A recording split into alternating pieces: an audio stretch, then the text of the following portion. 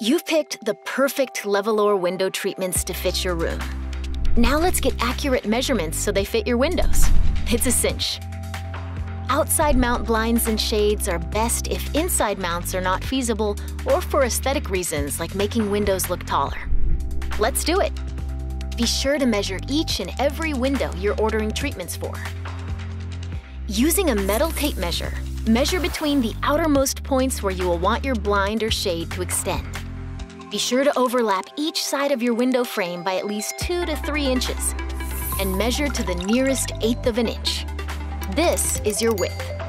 Now measure from the highest point where you intend to install your blind or shade to the sill on which the bottom will rest, overlapping the top by at least 3 inches when possible. If there is no sill, measure to your desired length, at least 3 inches below the bottom of the window when possible. Make all measurements to the nearest 1/8 of an inch. This is your height. Ta-da! That's all there is to it.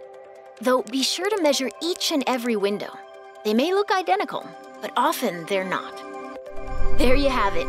Now you're ready to measure your windows and place your order today.